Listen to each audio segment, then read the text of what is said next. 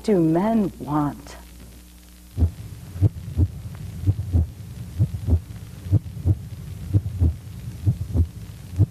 Manifests itself in relationships, and you feel it in relationships, and they can be very powerful spiritually. And if that's what you need, that's what you should go for.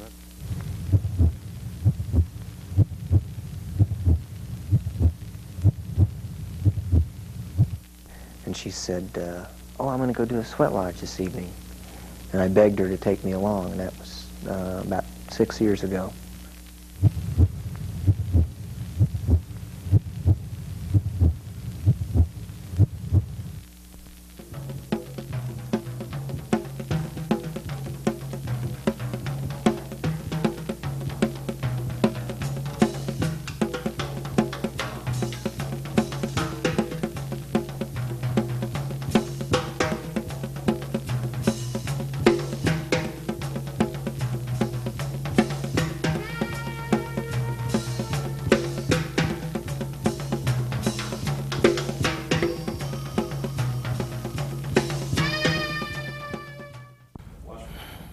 Welcome to Speaking of Men. This is public access television from Albuquerque, New Mexico. I'm your host, Mike Rivas. Our guests in the studio today are Earl and Rose Smith. Earl and Rose are the founders of the Married Mistress Association and the Monogamous Males Association. Welcome to the show. Thank you. It's good to have you here. I'm glad, appreciate you coming down. Let's talk a little bit about what the Married Mistress Association is, how it came to be, and what the Monogamous Male Association is. Okay, the Married Mistress is based on the premise that you are your boyfriend's or your husband's mistress. In other words, you keep your love life exciting, and that's where the Married Mistress Association came from. And it was really Smitty's idea. We had an affair when he went to Iceland for a year. He's in the military. So, did you want to tell him about how that came about? Well, I can't say much about it other than the fact that I believe in being monogamous, and seeing that me and my wife were separated, I had to come up with something. So we had a lot of telephone conversations, and we mailed each other letters frequently. We pretended whatever it took just to make the letter writing a little bit more interesting. And I guess it kind of cued her to start something. I thought he was on to something there. That's grand stuff. We were saying before the program, we were talking a little bit, separations, especially in the military of couples, is a real stress on families, and I think it's real important for us to talk about that and be able to address it, you know. Tell me a little bit about what kind of services the Married Mistress Association offers, and I know you do seminars and workshops and things. So. Right, and we give the Married Mistress seminars, and then we also give the Monogamous Male seminars. And the Married Mistress, we meet bi-monthly. We don't have enough men yet to meet in the Monogamous Male seminar because Smitty was saying we just started the Monogamous Male. We started the Married Mistress first. And we have bi-monthly meetings in the Married Mistress Association. I also get calls from people who are involved in extramarital affairs, and they're looking for some direction, and I refer them to counselors that I have a list of. And we try to offer support to married couples and give them reasons to be happily monogamous. That's grand stuff. Could you expand a little bit on what some of the motivations are for people joining, some of the types of people that you get involved in? We get a lot of couples, usually the people from the men from the Monogamous Male, their wives have taken the Married Mistress or their girlfriends. And a lot of women, I'm finding, have already been through bad marriages, and they want to make sure they do it right the second time. So that's why they come for some more ideas to keep their relationship exciting and monogamous. We, nowadays, especially with both men and women working, and trying to hold careers together and be fathers and moms and employees and a couple at the same time. It's just a lot of pressure. You want to talk about some of the things that make marriages go stale and how you might think that men and women begin to lose the capacity for intimacy and closeness? Well, in my opinion, most people don't take their marriage as seriously as they take their jobs and things like that. So they have a tendency to marry, and in the beginning, infatuation takes over. When the infatuation is gone, you take your marriage for granted. And I just think that what you should do is you should take your marriage and you should work with it, just like your job. You schedule things. We're not going to take all the spontaneity out of the relationship by saying it's going to be purely a scheduled relationship. We're not talking about that, but we are trying to say that you can't just take your marriage and say, I'm married to her, it works, and I don't have to do anything. It's going to always be good. You have to work at it. Yeah, you do, and that's where the mistress comes in, because a lot of people, when I say schedule in lovemaking, they look at me like I'm crazy, but that's exactly what a married man does with a mistress. He'll say, you know, meet me in room 205 at such and such. So she's already getting the stress out of her day. She goes there an hour early to take a bath and relax. When he knocks on the door, she's ready. And that's my premise with the married mistress. You can do that same thing with your husband. It's a two-way street, you were saying. So what we're talking about here is a willingness to talk about that and not get shut down. You got to have people that are committed to the relationship and are hitting that ball back and forth in the court, so it doesn't just stay in one. So I'm wondering. You know, I think this might be a good opportunity for us just to go ahead and take a tape break. We have a little public service announcement that you might be interested in. We certainly hope that you guys will stay with us, because we're going to be right back. Hi, we're Los Lobos. Survival is important to every community. And right now, AIDS threatens all of us. The only cure for AIDS is prevention. You don't have to have sex, but if you do, stay with your own partner and use a condom to help protect yourself. Please avoid drugs, and especially don't share needles. Look around at your family And your community. That's who you're saving. Because survival means preventing AIDS.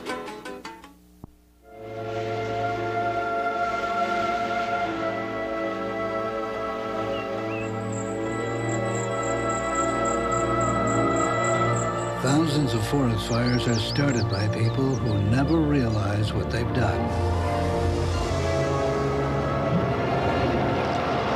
Some never even set foot in the forest.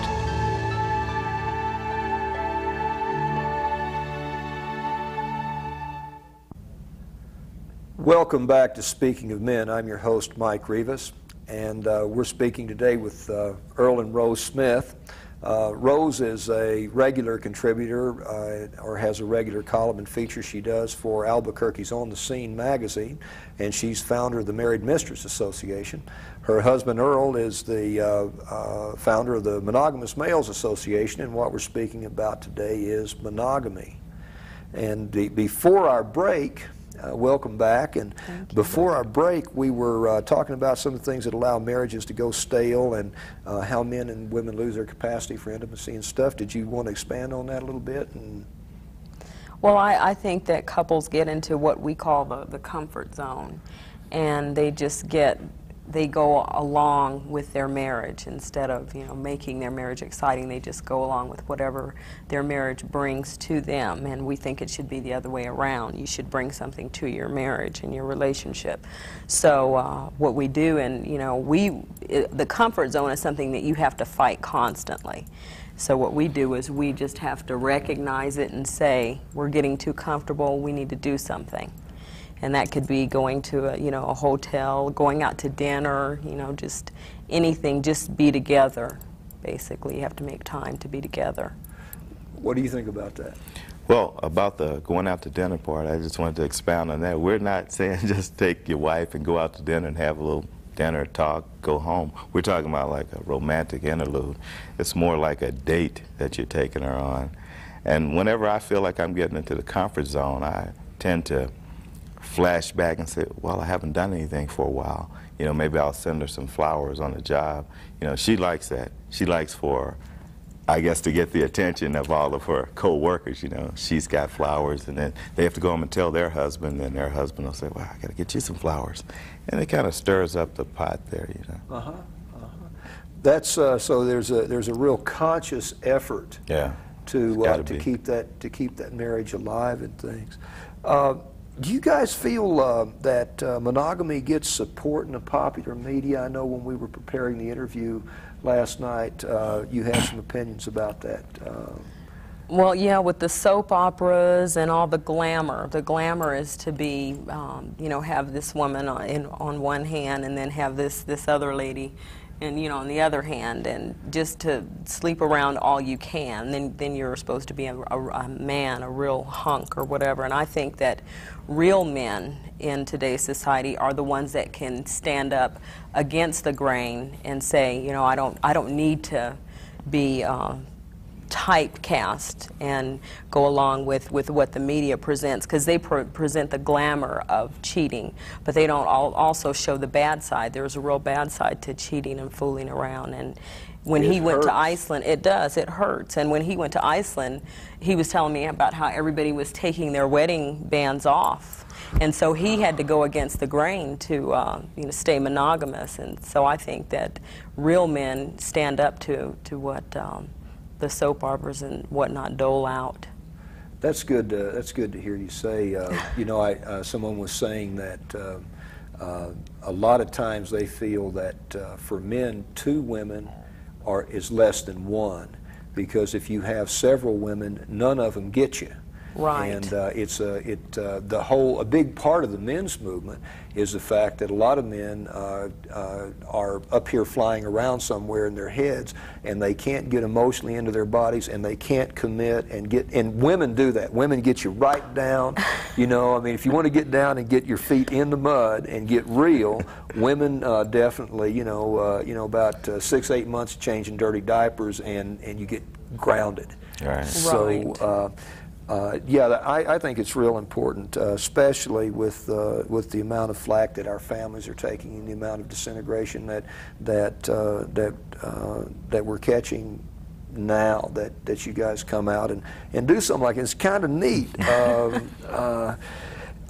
are we were talking about cheaters, and you know, I always say cheaters never win. Right. And I say that from experience. You know, having been an absolute fool in my life and hurt some people that I love sincerely, and having thrown a good marriage out the window because I was basically a dummy. What are some of the causes you think that bring people to cheat, or do you have some opinions on that? Well, my one opinion and basic opinion is from the time you were born, the sex role conditioning, the male, I was anyway, taught that you don't want to get married right away, so you can't have a steady. You know, you should go out and date.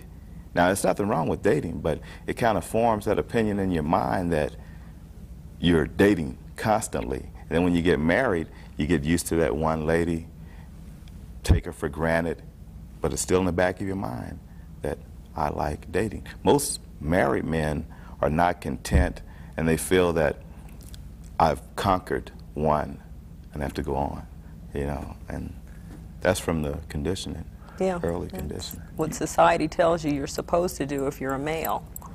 You're supposed to go out there and chase as many skirts as you can. And that's where the reprogramming comes in. Right. You got to change that mode of thinking.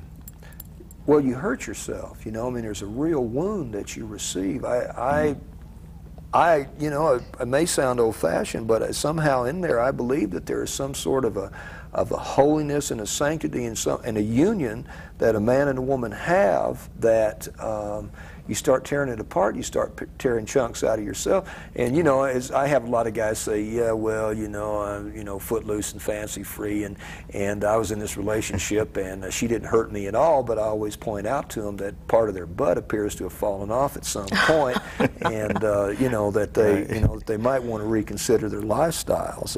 That's right. So do you think, man, or I mean, we're usually painted as just foaming at the mouth, sex fiends out to make it with any woman. Do you think that that's the way we are? Or? No, I don't think that most men are that way. I think that society tries to portray men that way, and I don't think most men want to be that way. They want to find a one and only. They want to commit, but that's why we talk about being happily monogamous. They want to find somebody that they can be happy and content with for the rest of their lives. But I don't think that men are sex fiends like they paint them to be. That's just another role that gets handed to us, huh? Right. Yeah, that's... wonder who we really are. You know, I mean, it's, you're putting together a little book on the subject of keeping marriages alive and being a married mistress. Can you? You said you had about 75 things that. Could you tell me about some of those, or tell the viewership about some of them? Okay, it's just 75 ways to keep your love life exciting, and there are things that they run the gamut, like do a belly dance all the way to give him a hug and a kiss when he walks through the door. Because a lot of the men that I interviewed for the book, the men that I interviewed were in extramarital affairs for the long term, ones that lasted like more than 2 years. And I wanted to know what was it that they were getting out of those affairs, and a lot of them were saying that it was the little things that wives forget to do every day, like a hug and a kiss, leave him a present in his car so he finds it when he gets ready to go to work in the morning, and just little things that you can do. And you can, one I had, you can be a trick-or-treater where you can flash him after all the trick-or-treaters go home at night. And just different little things that some of the women in the class have shared with me that they've tried in their marriages. There's a real call for, we hadn't talked about this before, but one of the, how do you remain, just bump this off, how do you remain intimate and at the same time have space? I mean, that's one of the, in modern, in this, we're going to get healthy, quote unquote, in a relationship thing, there's this real call for space, you know. How do you remain nurturing and have space? Well, part of it is just having open communication with your spouse. There's times when maybe I come home from work and I don't feel good. I try to be tactful and find a nice way to let her know that right now is not the time to talk to me. Let me have a little time alone. And then I come and I'll explain to her what went on, and she's got to be a little sympathetic and understanding. The same for me, if she's that way, you know, the same thing goes for me. Can you guys give me some examples of nurturing? Nurturing, I guess, the way we do it is I'll come home from work, and on a Saturday or Friday night, we like to watch videos. So we sit back, curled up on the couch, you know, a little popcorn or something. If you want to talk, you talk. If you don't want to talk, we just sit and hold each other.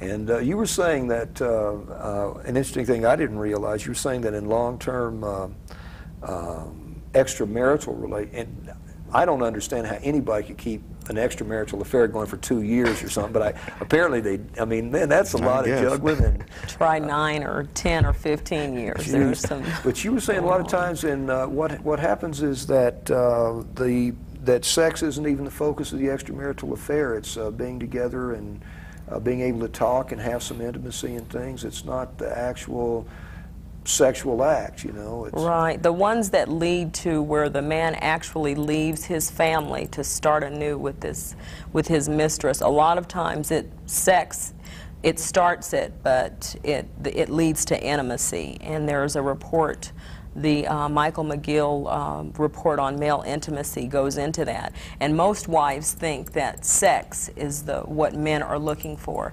And he says the most dangerous type of extramarital affair is actually one that involves a lot of intimacy, where he can confide in the mistress, but he can't confide in the wife. That's when it becomes dangerous. I see. Do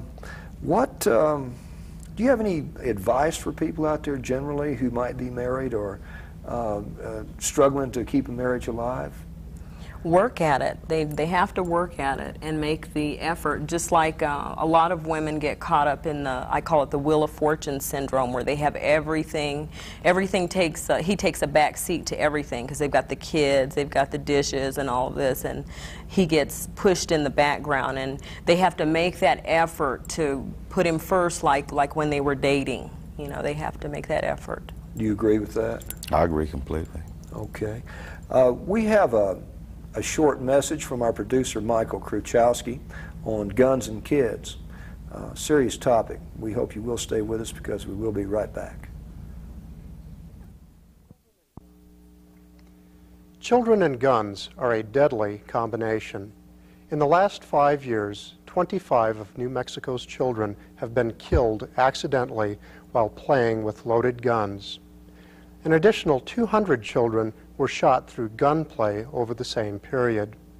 Almost all of these injuries occurred when children found loaded, unsecured guns at home. Please don't let your children become one of these statistics. If you have guns at home, for any reason, please keep them unloaded. Keep them locked in a safe place, away from your children. Use locked trigger guards, and keep ammunition stored in a separate location. This message has been brought to you by the Emergency Medical Department of the University of New Mexico School of Medicine. As a personal side note, I'd like to mention that good quality locking trigger guards are available for less than $10 each. If you own a gun, chances are it's worth several $100s. Isn't it worth an additional $10 to safeguard your child's precious life or the life of your child's playmate? Welcome back to Speaking of Men. I'm your host, Mike Rivas, and we're speaking with Earl and Rose Smith of the Married Mistress Association and the Monogamous Males Association, and we're talking about monogamy. Let's talk a little bit about, now you have some youngsters. How many do you have? 2. 2? Little boy, little girl, 2? Yeah, girl and boy. 5 and 9. They're young. I'll be. Yeah. Well, they say the child is father to the man, you know. That's, let's talk a little bit about being a mom and dad as a couple and interacting with children.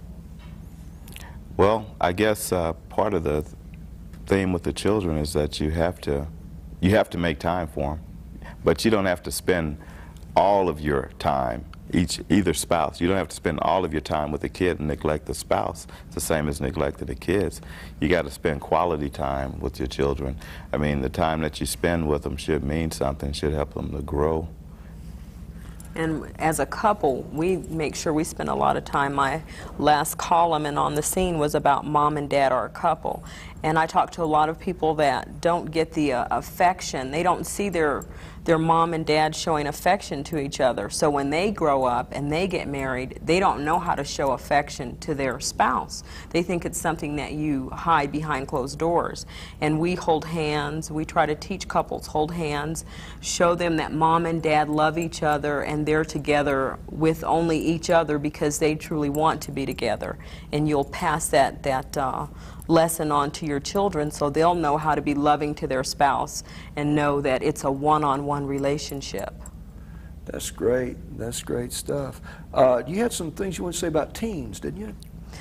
Yes, you were talking last night about serial monogamy, and I think that's really important for young men to learn from high school on, is when you date, you have your girlfriend, you have one girlfriend at a time instead of having 2 or 3 girlfriends, because I think what happens is a lot of people learn that that's okay. A lot of men learn, and then they say, well, when I get married, I'll just cut that out, but it's not that easy to do. You bet. You got anything to say about that?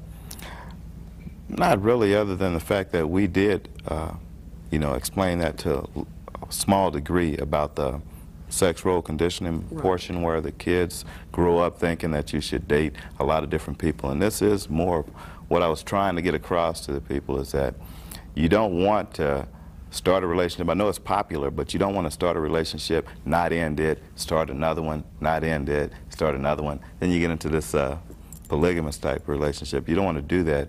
You do want to end the relationship. I know when you're young it's kind of hard to decide whether this relationship is over, but you got to give it a chance before you move on to the next one. Right, and women also have to stand up and say, I'm not going to be a party to this polygamy. Because I think a lot of times men don't know the consequences if they cheat. But if they sit down and talk about it, and he knows for sure that, you know, if I cheat, she's going to leave me, which is what happens in, I think, over 50% of marriages. Not too many of them survive after infidelity. And if the man knows the consequences of it, I think he'll think more about it before he jumps into an extramarital affair.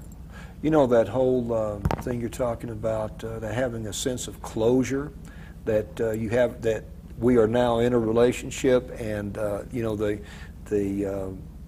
it's just being a human being to go and honor the other person and give them the opportunity to know that you're getting out of the relationship and why, and at least it gives you the opportunity to learn from your mistakes. So closure is something that everybody talks about these days. And tell me a little bit more about your book that you have coming. And now that's going to be out when? It'll be out the fall of this year, and it's called Best Kept Secrets of a Mistress. And what I do is go into the interviews. I interviewed over 100 men and women that were involved in extramarital affairs, and I talk about what it is that the man is actually looking for and how he can find it in his own relationship at home, how him and his wife can create that. You take all the good things out of an extramarital affair and you put it into your relationship, and you have a marital affair. That's grand stuff. And you have about 75 different approaches to keep a marriage exciting. It sounds like most of what you're saying is you got to talk and making it that love is something you work at. It's not something that just happens and carries you down the road. It's something you have to work at keeping alive. That's really good stuff.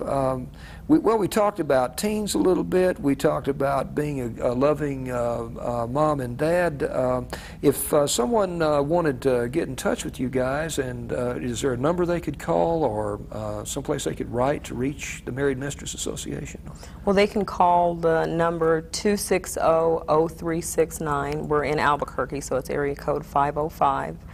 And we have an answering machine there, and also I work out of my home, so they can call there anytime. And you guys are just kind of getting monogamous males off the ground. And the seminars are about 4 hours, and it's bi-monthly. That's every 2 months then. The meetings are every 2 months. Now the seminar, the next one probably will be coming up in August. We're trying to kick off a couples seminar because we've gotten a lot of requests to do a couples seminar. And that one will be how to have an affair with your mate. That's great stuff. You know, one of the things we say on here a whole lot is that in the age of communication, we just don't communicate very well.